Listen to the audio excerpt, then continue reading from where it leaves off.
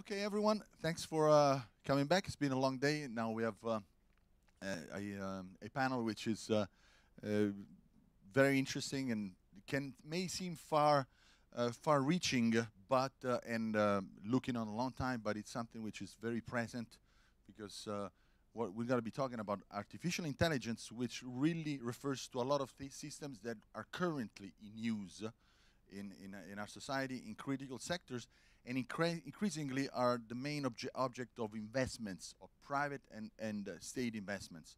And this artificial intelligence creates huge opportunities and threats on the short term, and unfathomable risks and opportunities on the long term.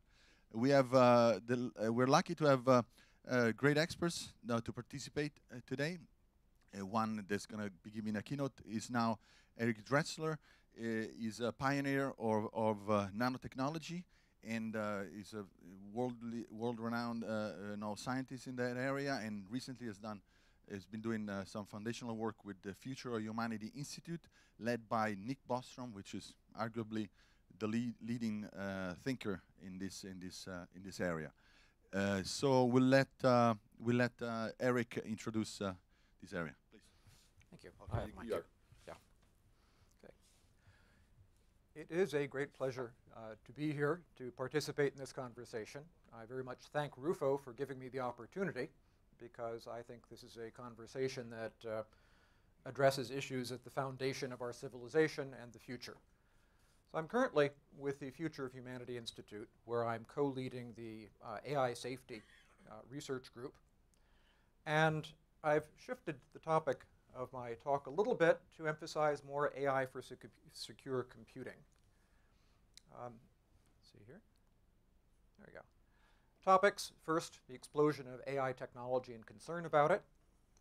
Then, safe access to superintelligent tools, which has been widely thought to be very difficult, to pose deep conceptual problems. I have been arguing that, I think with some success, that in fact safe access to superintelligent tools is a very practical and useful objective. And then the application of such tools for cybersecurity. What we're seeing today in the new AI, which is quite unlike the old AI, deep learning, is what looks to me like a Cambrian explosion. In the Cambrian explosion, we saw new kinds of organisms, new body plans, new organizations of nervous systems and digestive tracts, a wild profusion of new body plans. What we're seeing in deep learning today is parallel. We're seeing more and more new architectures, more and more new applications. Where a few years ago a deep network might have been 5 layers deep, now last year or so they were 22 layers deep in a state-of-the-art image recognition system out of Google. This year, with a new principle of information flow, we're seeing networks that are 200 layers deep. We're seeing applications in areas that range, as they have for some time, from image recognition through speech recognition, through natural language translation, all training by example, through applications. Let's see, there's an architecture called a neural Turing machine, which addresses a memory space and can learn algorithms. We've seen the implementation of differentiable stacks, stack structures that can be trained by gradient descent. And the list goes on. So what we're seeing is like a Cambrian explosion of, at this point, relatively simple systems, but still impressively capable and quite different from what we've seen in the world before. What we can expect to see going forward is the emergence and increasing rate of progress in AI-enabled, AI-driven AI development. We can expect to see these tools help researchers to generate new designs, test new designs, integrate designs to make new AI systems that are more capable of, among other things, designing better AI systems. That's a process that's been termed recursive improvement. It's been associated with the idea of superhuman, generally competent AI, which I think is a grave misconception, because designing AI systems is a very specialized task, and therefore a very specialized AI system can do it. We should not be looking toward general intelligence and saying, as long as we don't have that, we're not going to have an intelligence explosion. The requirements for that are much lower. I would like to just emphasize that the systems we're seeing today in deep learning are not software as we know it.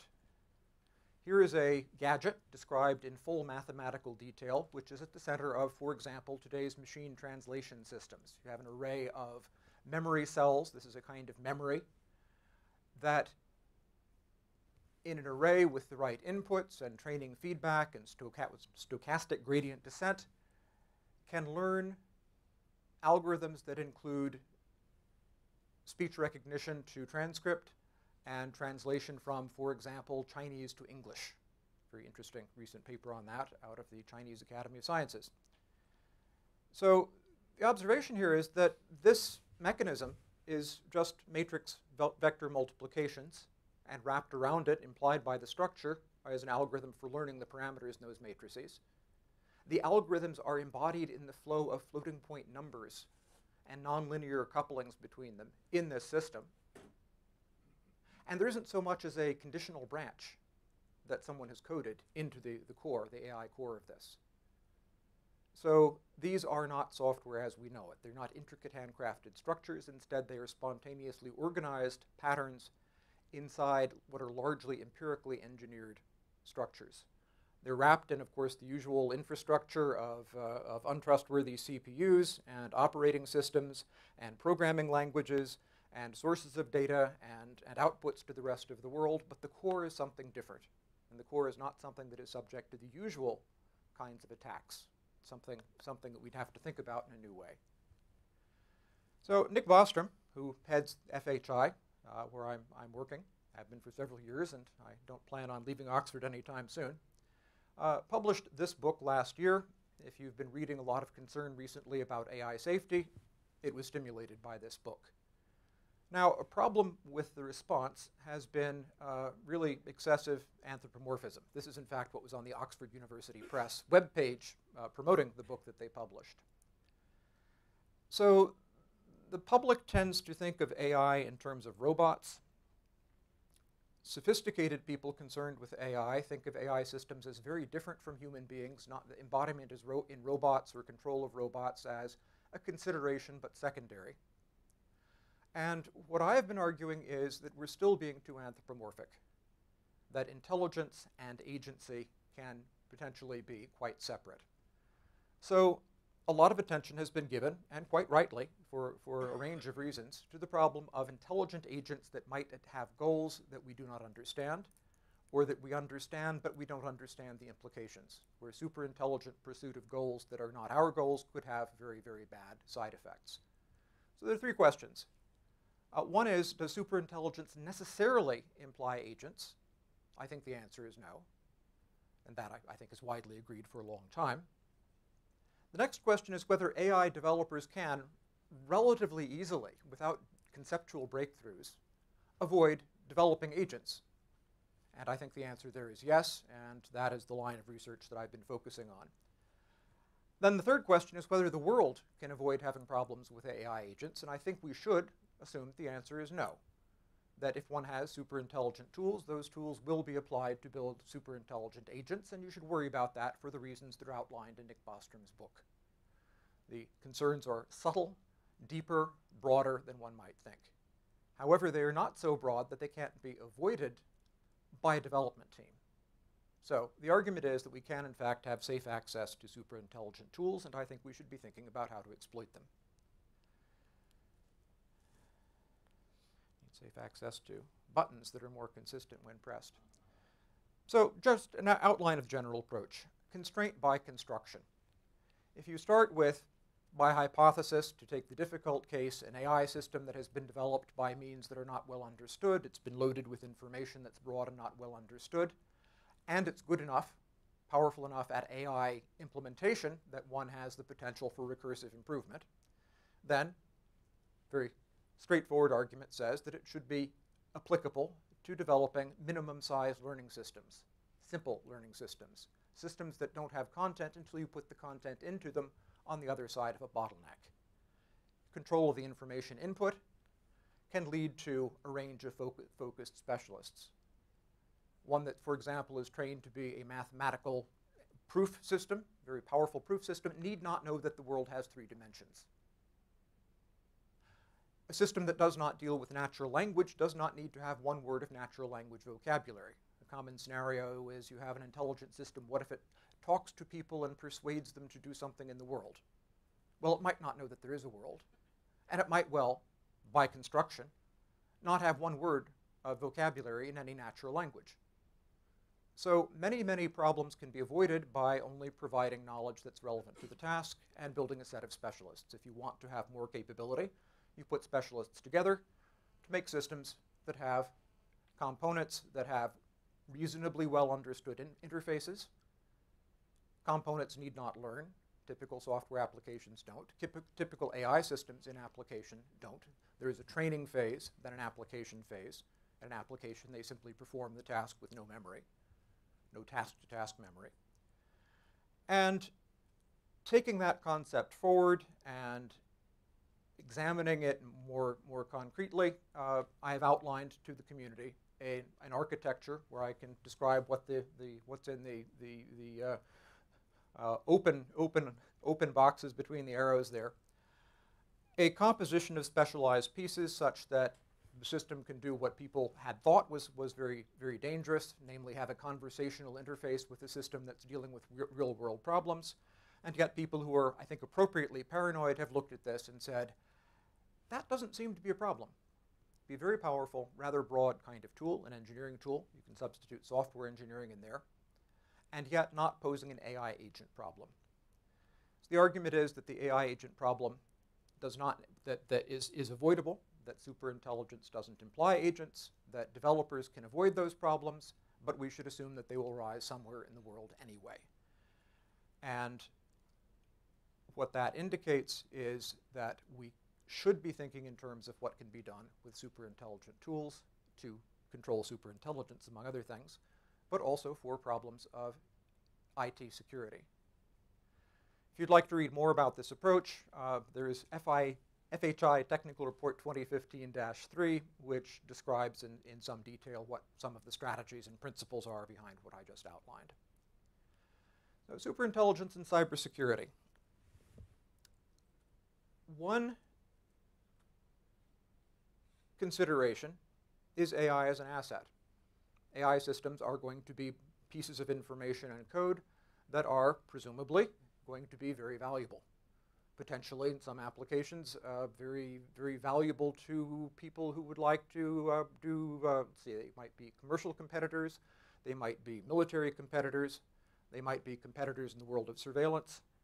Many reasons why the AI code is something that would be a very valuable information asset. But that's a conventional problem. That's a question of can one control access to information that you have physical control of, at least temporarily. AI as a threat in itself, as an autogenous threat, is an issue that I think is serious downstream, as I've suggested. IT security will be important in controlling information flows and managing those problems. That's a deep question that I will point to and step past. AI as an offensive tool, I think, should be a very serious consideration. The possibility of using this kind of intelligent software to identify exploits, analyze patterns of information, do interventions of various sorts. We're seeing some of that today. We will be seeing more and more. Eventually, we will have AI systems that, at a range of tasks, are superhuman in their capabilities. What I would like to say a bit more about, which I think has not gotten much attention and deserves consideration by this audience when you're looking toward the future, and we have to be looking over a substantial time interval given the ambitions of this group. None of what we want to happen is going to happen fast. Therefore, it's going to happen in a world with different technologies from the ones we have today. I think it's likely that those technologies will include artificial intelligence at, in domain areas, a superintelligent level. So what might one do with that?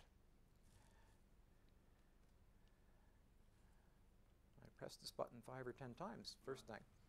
Okay, so superintelligence for cybersecurity. Just keep in mind two aspects here. One is the quality of intelligence, and the other is the quantity. If you have a very competent software analyst, then you have one software analyst. If you have a very competent AI software analyst, which probably can run on a GPU on a personal computer, do very powerful work for an already trained system. Training is something where parallelism in days are the kinds of scale of parallel with many GPUs in many days is typical for a large training task. But for execution, they're very fast. So you should imagine having this super competent system in thousands of instances if you want, 10 in every office if you want. So a large quantity of intellectual capacity and not just quality.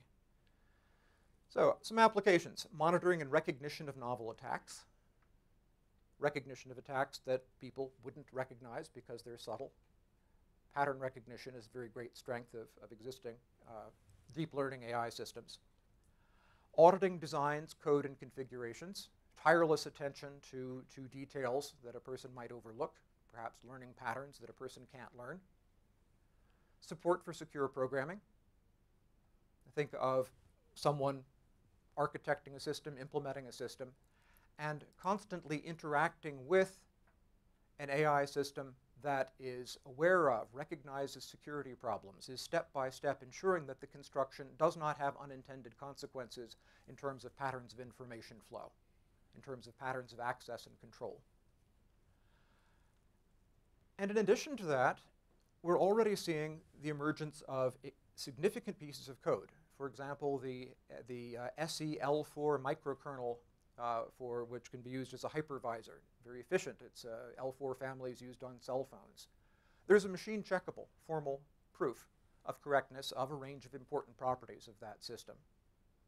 I think we can look forward to AI-assisted software engineering in which software is delivered together with a formal proof of correctness with respect to specifications, and in which we have perhaps some aid in critiquing those specifications.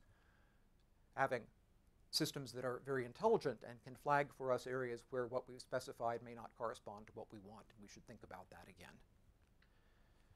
And finally, looking toward an era of superintelligence, a very important concept is the ability to use superintelligent systems to counter, to control, to constrain, to implement, to prepare for the actions of other superintelligent systems. In the construction of specialized problem-solving intelligences, there's no problem that they, quote unquote, will conspire.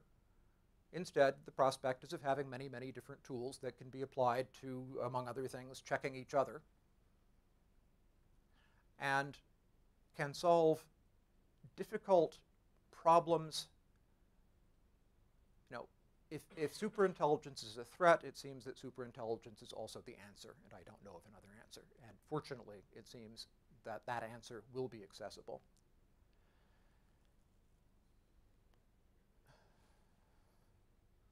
There we go. So eventually, a broader prospect, employing what will be enormous intellectual resources by hypothesis, quantity, and quality. It's a prospect of being able to do affordable end-to-end reimplementation of IT infrastructures, parallel structures that accomplish similar functions, behaviorally compatible systems, re-engineered piecewise systems, a level of revision and replacement of installed base that would be inconceivable today will at some point become accessible. And that is something to think about and to consider what might that process look like when we have the tools, and what might the tools look like. If we think about those problems, we're more likely to be asking the right questions, questions that will lead to the development of those tools and that will enable us to apply them effectively when we have them. So I'd like to end with a concept to consider. And I think I won't say much more than to say that the concept is one of law-abiding, intrinsically law-abiding, or at least very strongly supporting a social structure, an institutional structure that is law-abiding, a strongly law-abiding surveillance infrastructure. And what kind of civilization could we build if we knew how to do that and made good choices? Thank you.